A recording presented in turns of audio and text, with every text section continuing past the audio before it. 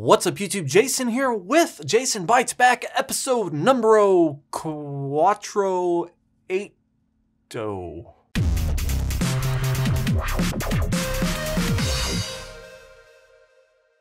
If you guys are not familiar with Jason Bytes Back, it is the series of which I go back and answer questions or comments posted from the last month. Today's episode is number 48, and as always, this is brought to you by my awesome Patreon subscribers, $5 plus of which will be listed at the end of this video. Before I jump too far into this video, I do want to talk a little bit about some upcoming projects, one of which I mentioned last video, which is, I think I mentioned last Jason Bytes Back video, is the Ubiquiti stuff. So I have UniFi UDM Pro and a switch, and I'm pretty much just waiting on access points in order to like completely go full bore on my system. So I'm still waiting. I've ordered them. I have not got them because I want the long range Wi-Fi 6s.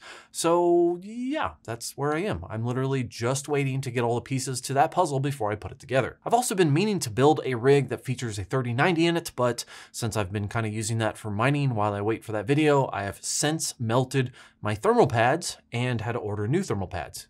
So before I could build that, I have to replace all the thermal pads, which ultimately should help the memory, cooling on that card significantly, which should increase profitability. I know everyone hates miners, but if you do happen to get a card on your hands from SRP and you want to, have it pay for itself, it's like, why not? And even if it doesn't pay for itself, it's just one of those things where, hey, get what you can. So episode number 48 of Jason Bytes Back. Let's jump into the first question, which is from James. He says, does Plex Pass remove ads from movie streaming? Actually, let me rephrase that. He says, does Plex Pass remove ads from movie streaming? Well, James, the answer to your question is no. The Plex Movies and TVs is an ad-supported platform. It's kind of its own separate thing that does not require a login, doesn't require you to sign up for anything, even an account. You can literally just go to the Plex.tv website and you can watch those. Having a Plex Pass does not change that. So if you want to watch the shows provided from Plex, they have their own arrangements in order to provide ads, just kind of like YouTube. Now, that doesn't mean an ad blocker in a browser wouldn't work. Something like uBlock Origin, for example, worked in the early stages of the development, although I have not tested it since. But they got their own little arrangement thing going on, so Plex Pass or not, doesn't really matter. Next question is from Ophir. He said, you said in the video that if you have your house wired, you can have better internet system. Can you make a video about this? Like what it is for a system to tie your house with. What it is or a system tie house with. Well, he's talking about the Deco X20 TP-Link system that I reviewed.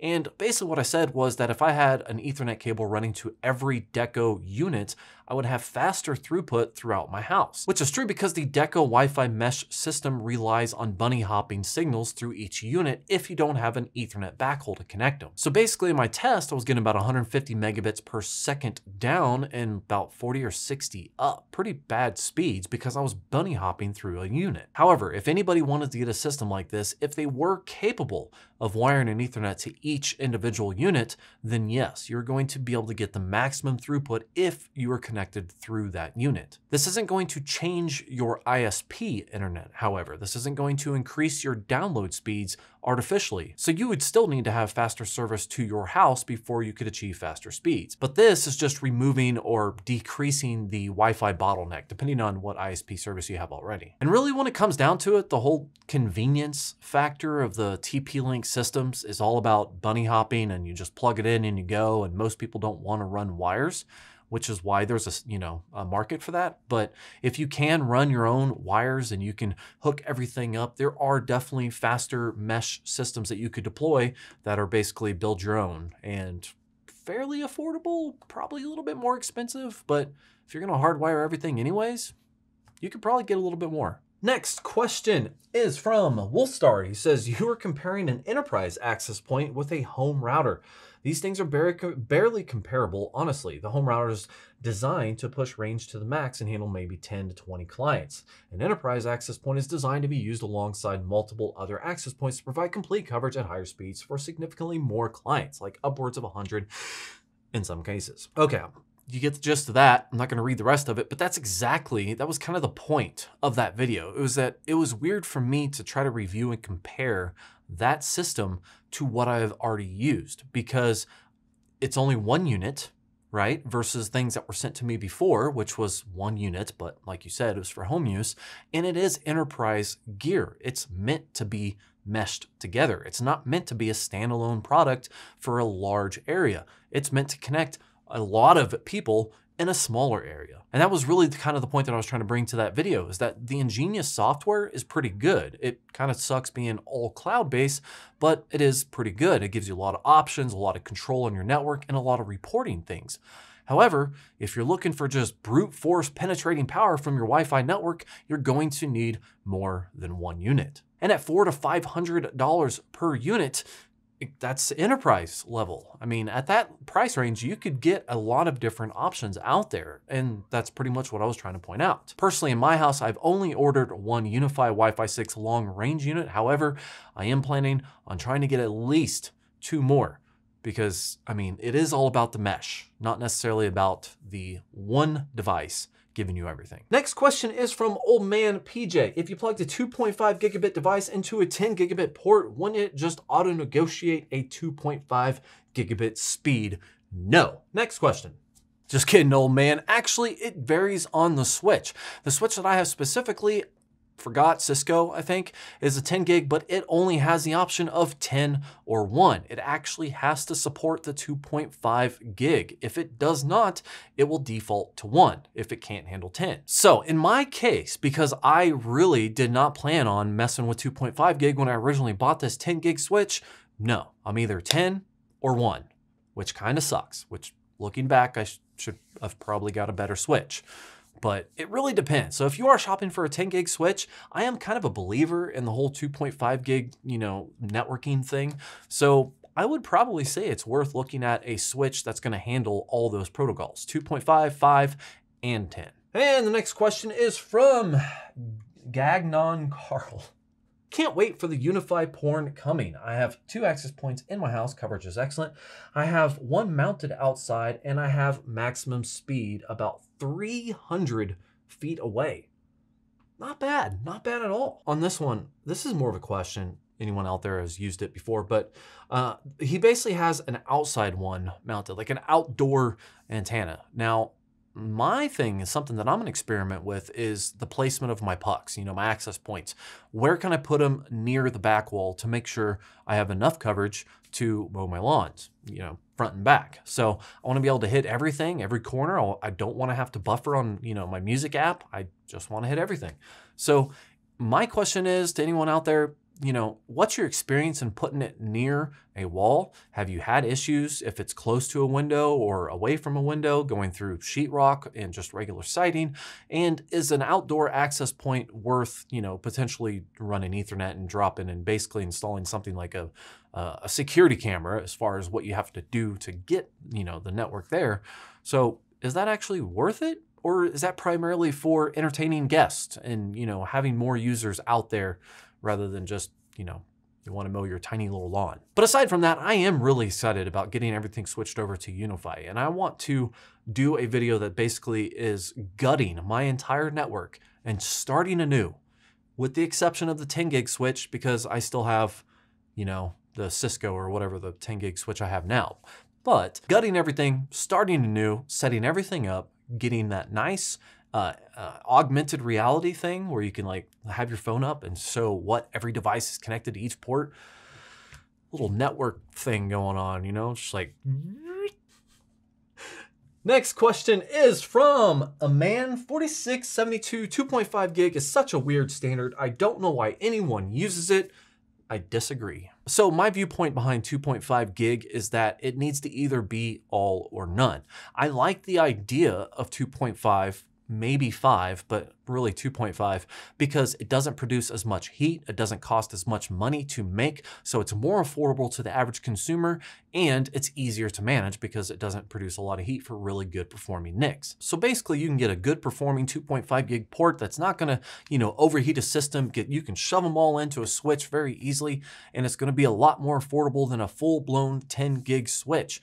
And I think if everybody adopted it, that means every new motherboard that comes out, every new NAS that comes out, everything that comes out with 2.5 gig as a minimum, still allowing for 1 gig obviously, but 2.5 gig as a minimum, then everybody's going to be happier. Because 2.5 gig is literally 2.5 times faster than 1 gig. I know that sounds obvious, but think about that. 2.5 times faster than what we are used to seeing normally. And a 10 gig connection actually takes a little bit of work to completely saturate. I mean, we're talking NVMEs on both sides type of thing. I'm not saying it's impossible or difficult. I'm just saying it takes a little bit of work to really use a full 10 gig connection. That's why I like the idea of 2.5 being a new standard. Roll it out to everything. It's like Wi-Fi 6. Sure, it's not everywhere right now. Not a lot of devices use it, but we just roll it out to everything moving forward, and it's going to become a new standard. So even though it's a little weird, I think it should be a thing. Next question is from Ben Savage. It's about the Blueiris update. He says, been a year later and still waiting for a real upgrade. V5 was a money grab with lightly updated UI, really no new features. Just double the cost if you don't want remote desktop protocol. The developers behind this project are getting too comfortable and competition will swoop in. Where are plugins for license plate reading services and other AI analyst modules? I prefer UI 3 anyway. Well, Ben, this was actually posted 2 weeks ago. I don't know how long the license plate thing came out, but I did see some options in there. However, I have not used it. They also had an AI update for BlueStacks, which is supposed to recognize faces. I just haven't had a time to, go through and check that all out. I kind of enabled some stuff and then just let it go. I installed BlueStacks and just kind of let it do its thing. I haven't really had a chance to, do a deep dive into, face recognition and things like that. So they have been updating it, but yeah, I actually kind of agree. I think there are some, changes that Blueiris could make that could help ease some of the stuff that they do. So primary example, someone brought it up on Twitter, having an animated GIF, for your thumbnail. That way you could easily see while you're scrolling through your timeline to see what triggered the event rather than, one tiny little box on your phone and you're like, is that a car or a person? It would be nice to have animated GIFs generated by your server automatically that are low quality that you can scroll through and find what you're trying to find a lot easier. And it could be GIFs or whatever, HTML5, whatever standard is the easiest, but it would be nice to have small upgrades like that. And the update where you basically had to buy 2 copies of the Blueiris server just to be able to remote monitor it, I made a video about how ridiculous that was. And it ran like crap. So, I only tested at the very beginning and I thought it was kind of ridiculous. So I 100% agree. Next question is from Chito Keo. Okay, looking to Octoprint and add Wi-Fi to your printer. Yes. Okay, so I don't know if I'm gonna do Octoprint. I'm pretty sure I have a couple Raspberry Pis around here somewhere, but I need to build a table for my 3D printing area because I'm running out of space. I have another 3D printer that I need to build and I have another one coming. So I need space, I need to build a table, and then I wanna build something. And I have that Intel NUC that I wanna either, hook up monitors to or a Raspberry Pi Octoprint, but I don't know if you need one of those for each one.